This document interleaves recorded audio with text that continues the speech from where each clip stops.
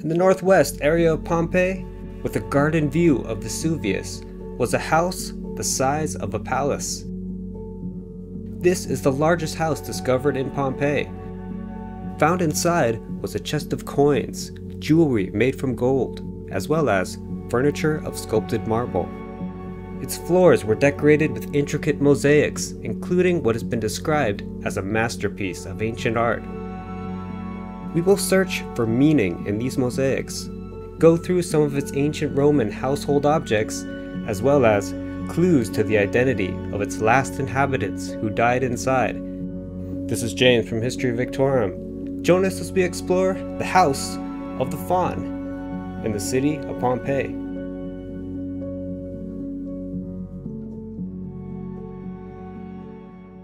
The House of the Faun is the largest house found inside the walls of Pompeii, or in the city of Herculaneum. At about 30,000 square feet, it took up an entire city block. And there were 2 entrances on the street here, as well as space for 4 shops outside, which would have provided income to the house. There was occupation on the site as early as the 6th century BC, and the house with the layout we see today was constructed in the late 2nd century BC, one of the most prosperous periods for Pompeii. Its intricate mosaics and decoration were maintained throughout the centuries, and were around 200 years old during the time of the eruption of Vesuvius. On the floor outside of its grand main entrance is the Latin word have, which roughly translates to hail and be well. This is one of the most impressive entrances in Pompeii. Inside are remnants of decorated walls, and small columns here imitated the facade of a temple. Before exiting this hallway and entering into the house, on the floor the visitor would have been greeted with an intricate mosaic with theater masks, flowers, and fruit. Like many of the mosaics from this house, this is now stored in the Museum of Naples. The visitor would have entered into its great atrium, the largest in Pompeii, which was over 50 feet high. If reconstructed, it would have looked something like this atrium found at the Samnite house in Herculaneum, with an upper colonnade imitating a 2nd floor. An opening in the center would collect rainwater, and the pool below was decorated with a statue, which gives the house its name. This finely crafted statue is one of the rare surviving bronze statues from this time period in Pompeii.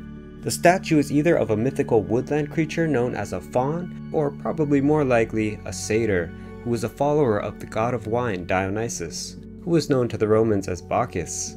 Both satyrs and fauns were depicted as half-man, half-goat figures at the time. It may have originally played a silver flute, and was either in the center of the pool or possibly on the edge. The pool itself, known as an impluvium, is decorated with colored marble. The decoration of this house is known as the first style of Roman wall painting, which was popular in Pompeii from about 200 BC until 80 BC. It is characterized by these raised rectangular panels, which were meant to imitate colored marble or expensive stones, which sometimes decorated the palaces of the Greek East. The House of the Faun is in fact comparable to the size of some of these palaces, and it was actually larger than the royal palace at Pergamon in the east, although it is not quite as large as the sprawling villas outside the walls of Pompeii. The House of the Faun was bombed during World War II, and some of the decoration was destroyed.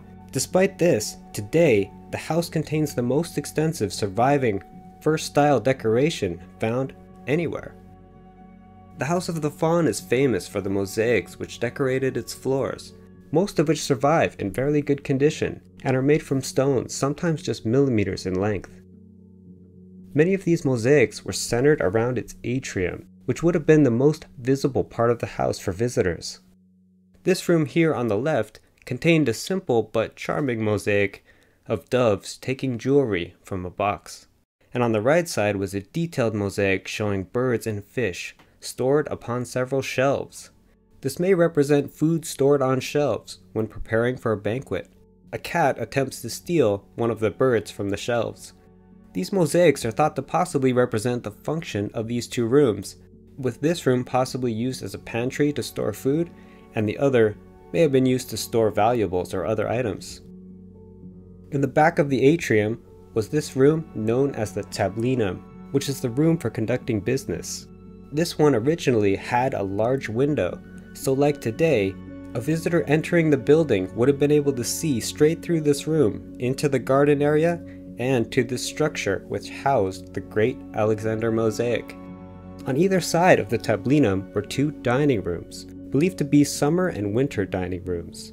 The one on the left was decorated with a mosaic of sea creatures, where the one on the right had a mosaic of a winged figure drinking a cup of wine, riding an animal with the body of a tiger and the head of a lion. This is a very detailed mosaic, with its edges decorated with theater masks and garlands of leaves and fruit. It shows symbols of the god Dionysus, who is associated with the theater and often was depicted with large cats and wine. On the floor we can see a staff of Dionysus called a thyrsus, which was topped by a pine cone or possibly leaves and berries. The dining room on the opposite side may have been a summer dining room and also had an entrance into the open-air courtyard beyond. Its mosaic depicts 22 different types of sea creatures. We can see here a large sea bass, shrimp, Mediterranean moray, and others. In the center is a battle between an octopus and a lobster. This was perhaps alluding to a text written by Aristotle called A History of Animals, where he mentions the lobster being lower on the food chain than the octopus, but higher than other fish. In the corner of the atrium was a bedroom, which had an erotic mosaic of a satyr and a maenad. These bronze jugs were also found in the atrium, with a depiction of the god Dionysus, who was pouring wine for a panther. The handles were fashioned in the shape of a human thumb. The space beyond the atrium was called a peristyle, which is basically a covered walkway supported by columns surrounding an open area. There were two peristyles in this house, the one we see here and even a larger one in the back of the house. This first peristyle contained 28 columns and a central garden with a fountain. We aren't sure exactly what this area originally looked like, but this decoration of sea nymphs riding sea horses is believed to have originally been in this peristyle. The highlight of the area was the famous Alexander mosaic. It shows a conflict between Alexander the Great and Darius III of Persia, which took place in the 4th century BC. The mosaic is made of over 1 million pieces of small stones, less than 5 millimeters in length. The mosaic was made using a technique called opus vermiculatum, which was designed to mimic the brushstrokes of a painting. We even have details such as lighting and shadows. At about 9 feet by 17 feet, this was the largest mosaic ever found using this technique. Alexander is pictured here without a helmet, but wearing armor decorated with the head of a gorgon or Medusa. He spears a Persian enemy. Darius is shown here with a white stripe on his tunic, which indicates royalty, as well as a stiff crown or tiara. Around his neck is a gold necklace, fashioned in the shape of the heads of snakes. He is shown riding a 4-horse chariot, which is elaborately decorated. He is fleeing from battle, and a soldier in the chariot urges the horses on with his whip. Darius seems to gesture back to the soldier who possibly has sacrificed himself to help the king escape. Below, we can see a man who has fallen in battle, and he has one last glimpse of his own reflection in his shield.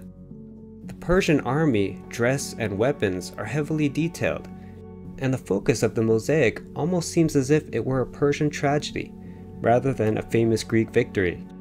Pliny the Elder mentions a Greek painting that was made for the king of Macedon around 316 BC that was of the highest quality and showed a battle between Alexander and Darius. It is possible that the mosaic may be a copy of this or another similar ancient painting made around that time period. This would explain the accuracy of the Persian dress and weapons. We're not sure which battle it is meant to represent. The most common opinion is that it represents the Battle of Issus in 330 BC, which, if we were to look at a globe today, was fought around the area of modern-day southern Turkey. In this battle, one of the Persian soldiers is said to have sacrificed his life to help Darius escape. Or it could possibly represent the Battle of Gaugamela in 331 BC, which was the last conflict between Alexander and Darius, and was fought around modern-day northern Iraq. Before the Battle of Gaugamela, Alexander is known to have spent some time in Egypt, And on the floor leading up to this mosaic was another large mosaic scene of the Nile River with various animals. The Alexander mosaic was enclosed in a structure called an exedra, which is an area reserved for conversation. It is supported by finely decorated Corinthian-style columns. On either side were 2 dining rooms, and we can imagine people congregating here after ancient banquets. Beyond this area was another, even larger open-air peristyle, which was composed of 44 columns. Some finely decorated furniture was found in the area. This marble table stand was found, which is in the shape of a sphinx with the head of a woman. On top is a basket decorated with palm leaves, which would have supported a table. Another marble table was found here as well, with legs in the form of paws of a lion. This statue of a youth was discovered in the area, which is a copy of a famous Greek original made in the 5th century BC. We can see here another copy which is stored in the Louvre Museum. We aren't sure what it represents, but it has been suggested that it was a funerary monument for a young athlete. It is sometimes known as Narcissus, who is a youth who became enamored with his own reflection. On the far side was a raised area which may have been used for performances of some sort. Skeletons of 2 cows were also found near the back of this peristyle. Here we can see a long corridor, which separated the service quarters from the rest of the house. It had an unusually large kitchen, with an oven and a space for a household shrine, which we can see here, as well as toilets, baths, and other rooms. The house of the Faun was large enough to contain 2 atriums, and this one also had an entrance out to the street. Found in this atrium were some household objects, such as the stove used for heating water, and this finely decorated portable heater, which was adorned with the winged heads of lions. A large money chest was found here as well, containing coins. Some rings found include this gold ring, which shows a figure with a crown, possibly the god Jupiter or the Greek Zeus, and this garnet ring, which is a bit hard to make out but shows Hercules in the garden of Hesperides, which contained a tree with golden apples. This engraved stone was also found here, which is believed to be a depiction of Alexander the Great. Several skeletons were found in this atrium, which seem to have been the last inhabitants of the house. One of these was wearing fine jewelry, such as these gold bracelets in the form of snakes, which would have originally had gemstones in their eye sockets, as well as earrings and rings. She may have been the mistress of the house, carrying valuables and trying to escape the eruption. She wore this ring with the inscription Cassia. Another inscription was found elsewhere in the house of Cassius. The house of the Faun is believed to have been owned by the ancient Satyri family, from another inscription mentioning Satyrus. It's believed that Cassia may have married into this family and lived in the house of the Faun at the time of the eruption. The house of the Faun may be somewhat less preserved than other houses of Pompeii, but even with what remains we can still find glimpses of its former glory as the largest house of Pompeii, and some of the most finely crafted ancient mosaics found anywhere. Hope you enjoyed this. If you have anything else to add, let me know in the comments, and thanks for watching.